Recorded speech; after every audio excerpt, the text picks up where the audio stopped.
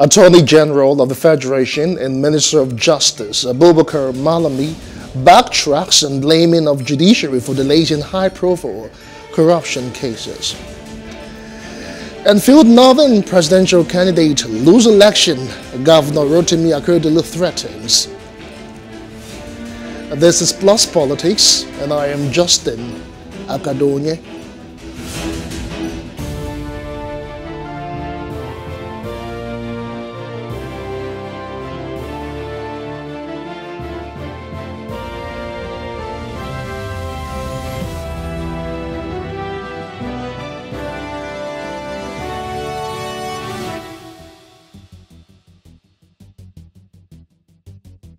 The Attorney General of the Federation and Minister of Justice, Abubakar Malami, has backtracked on his blame of the judiciary for the delays suffered in court by high-profile corruption cases.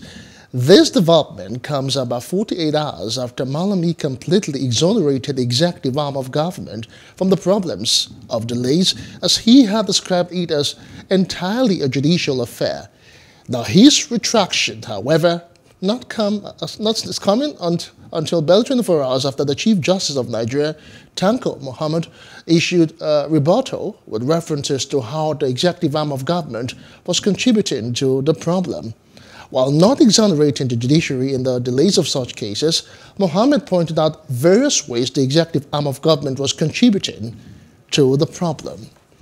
Now, joining us to discuss this is legal practitioner Ayodeji Awobiyide. Thanks for joining us on Plus Politics tonight.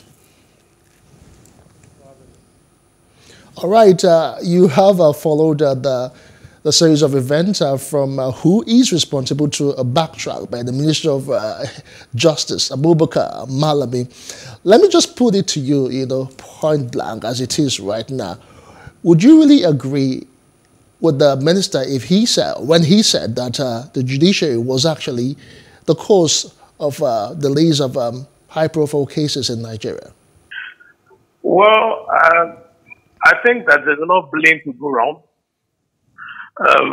The back and forth between the AGF and the CJN barely just shows that there's a lot of house cleaning that needs to be done. But firstly, the executive arm of government has the agencies that investigate and prosecute. In terms of, you have the EFCC, for instance, will investigate Commission of Financial Crimes, and then has the duty of using his lawyers to prosecute those particular charges. Now, what you then find is that if a shoddy job is done at the investigation stage, then it means that everything dovetails into what you necessarily have in terms of delay of criminal trials and all that you have. For instance, if you compare the rate of conviction that the FCC has recorded with ordinary Nigerian defendants, you see something about 2,000 convictions.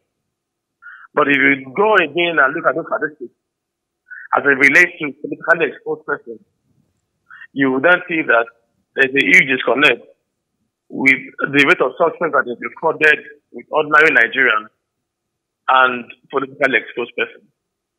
So the CJN is quite right when he said that the EFCC and the executive need to do a better job of investigating the crime.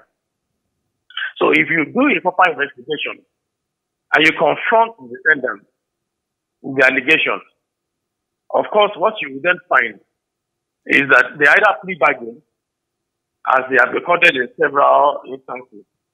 Because when you confront the person with the evidence and it's so overwhelming, then you have a case where they plea bargain and then they either refund some money and serve some months in prison, depending on how the plea bargain arrangement works. But in the case where all you want to do is the media trial, you quickly pick up somebody, go with cameras, you have the front fair that goes with it, and then you are not able to prove the allegations that you have confronted the person, then of course it makes a mockery of the whole process. And do not forget that these politically exposed persons have access to the best lawyers. Now, this particular access to the lawyers and the best practices for the defense is also entrenched in our Constitution. Section 36 of 6 provides that a defendant must be given adequate time and facilities for the preparation of his defense. So if a person is arrested, you need to give him time to assemble the best lawyers and look at the best way possible to beat the count that have been leveled against him. So that's why you find that these politically exposed persons have their cases dragged on for years. Because you also find that these lawyers are also able to identify the technicalities involved in these cases. So you have that with Saraki, for instance. And you have that with several other cases where, as a result of the errors of the prosecution, the defense has capitalized on it. They've taken the case all through the hierarchy of court, and they've come back again to rearrangement. So that's why the CJN was right when it mentioned that the executive needs to do a better job of investigating these crimes before they now parade the defendant and the attendant media trial that follows. All right, so if I got you correctly, if I have to infer from all that you have said, it is a thing of lack of preparedness on the part of the institutions, who prosecute these crimes, that is the EFCC, the ICPC, or even the police, as it were, in some cases. So why would you really think that they would just want to go to court when they don't really have enough evidence, they don't have enough grounds, to give them a proper, a day in court, or is it just a thing that they want to show that they are working or something? Well, I think it's a mixture of both. Because most times, don't forget that whoever heads that agency is an appointee of the president or the executive arm of government. So they are there principally to do the bidding of whoever appointed them. But ideally, in certain clients where you have independence of this agency, you could have the head of that agency refuse to prosecute any person who's opposed to the government. But what will happen in this crime is that if the president or anybody in government that wields any more power wants a person prosecuted, then the agency has to find a way or an answer to prosecute that person. So that's why you find that they quickly rush to court and parade the defendant. And years after, they are unable to even prove one count. For instance, the Sambo Dasuki has been in the custody of the APC, or whoever, I don't even know who is keeping him now. But he's been there since this government ascended onto power. And up to now, there seems to be no end in sight. There have been judgments by the ECOWAS court. There have been several orders directed at the executive, and that they refuse to obey. And that's why when the CJN said that the judiciary does not have the power to enforce its own orders, he was talking from a place of faith. Because if the judiciary cannot enforce the orders it makes, it has to depend on the executive to enforce it. Then the judiciary becomes helpless when the executive is not playing according to the rules. If a court orders a particular action, the executive should lend the entire weight to the implementation of that particular order. But what you find is that they select the ones to implement. So when they want to implement a particular one, which they find favorable, they quickly implement it. When they find that it's unfavorable, they do as if they haven't seen the other. So that's why the CJN made the point that the executive needs to even look inward in terms of laying blame, because the blame largely lies with them. I'm not saying that the judiciary is totally blameless. Of course, we have cases of adjournment, court not sitting, improper application of the law, and every other thing that the defendant counsel would exploit. So those things are there.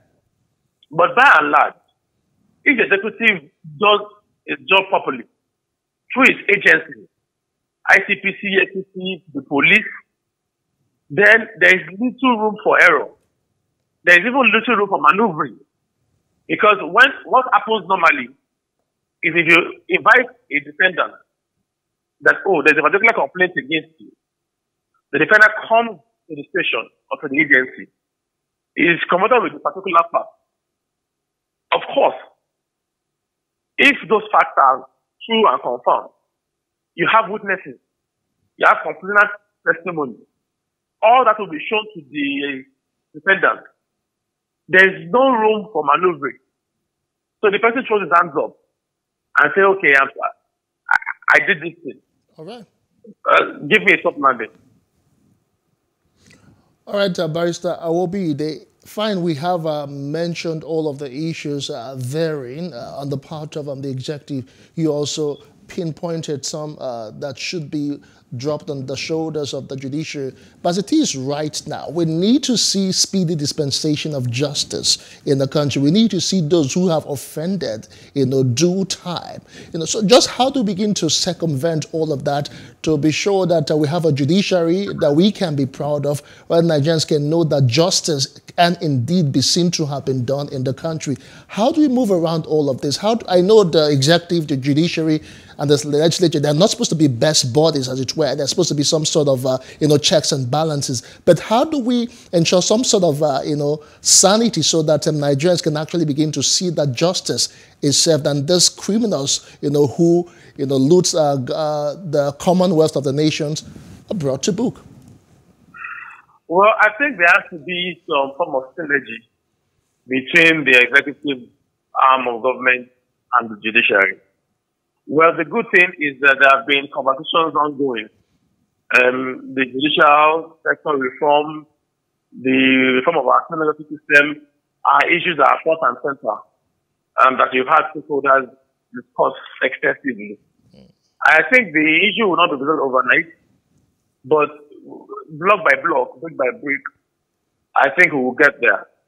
Now, what needs to be done is that the orders that have been placed in our criminal system need to be removed. For instance, the reliance on technicalities, which every defendant counsel has a right to exploit, needs to be removed.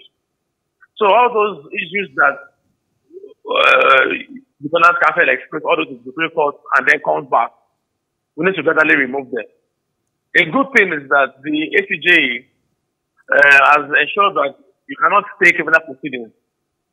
So all those objections are constantly raised at the point of reading the charge of arraignment are no longer fashionable because the law has corrected that. Now, also, the next stage needs to be conclusion of investigation before arrest. Because once you arrest a person and the news is all over the media, the common man on the street expects that justice should be served. But when you have failed to do the job of investigation properly, then it drags on and on. So the judiciary also has its own role to play by ensuring that judges speak regularly and they apply the law as they should be, dedicatedly to the job and with fidelity to the judicial oath that is taken. Corruption is also a bane of the problem, and that we need to also find a way around removing or eliminating corruption so that the process is seamless and is transparent. I would suggest that criminal trials should be televised so that everybody can have access to the proceedings. You can watch it on your on your phone, on your television, so that it is televised. So any errors that are made, either by the prosecution or by the judges, is evidence for all to see. So the justice will not only be seen to be done, but everybody on the street would understand that the process is in motion, and that at the end of the day, those who will be found wanting will serve their punishment.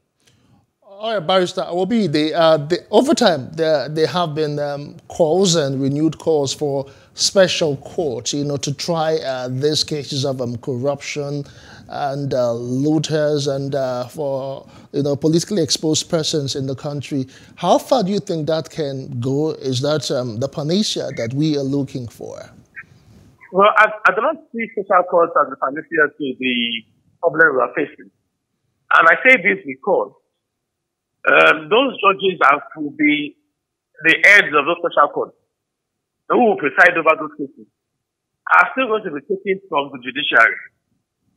The prosecutors, the investigators, the witnesses are still going to come from the same agency. So what has changed?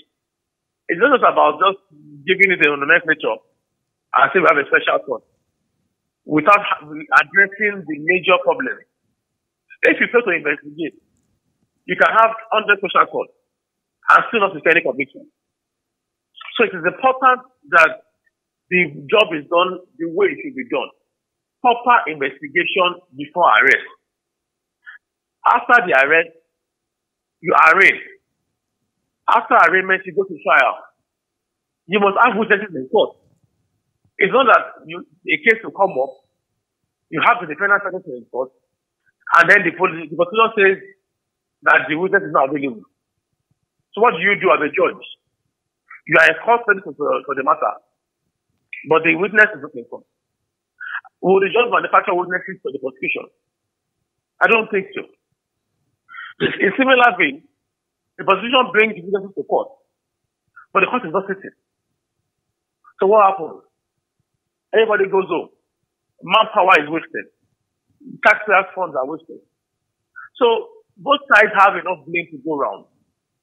But it is a synergy that they need to find a way around, that both of them need to work hand in hand to ensure that justice is served.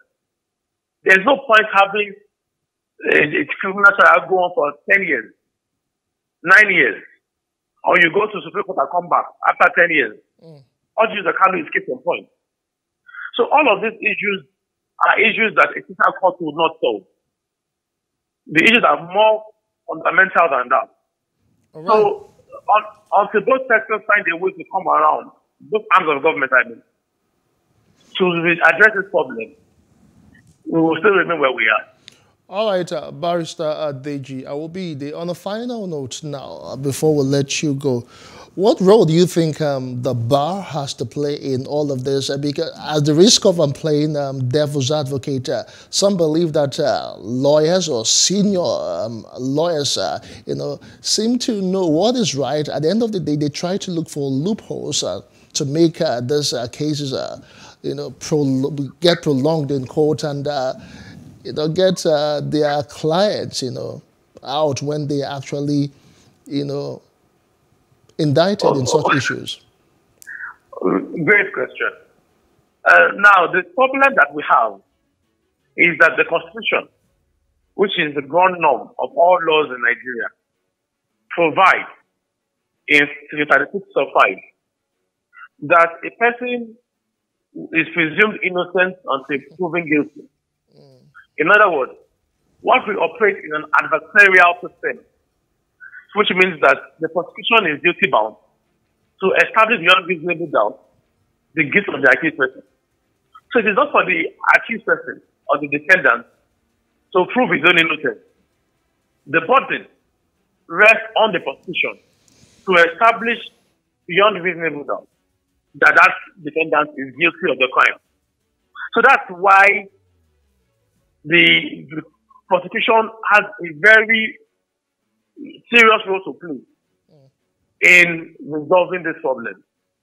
So if the prosecution gets his house in order, there will be limited room for lawyers to maneuver. All right. Because don't forget, I mentioned earlier that 36 of the Constitution allows the defendant to be given adequate time and facilities for the defense of his criminal trial. So if a politically exposed person has the resources for the best legal advocate, those advocates will put their best brains together to find a way out. And they would exploit every available loophole that a facilitator presents to them. You would recall that Bola Ahmed Tinubu was put before the Code of Conduct Tribunal at some point. But he got away on the technical ground and assembled the best advocates in the country to defend him. You can't begrudge a man who has the means to assemble the best brains possible. All right, thank you. Because just summarize your thoughts. You're about concluding. Go ahead, please. Okay, yes, thank you.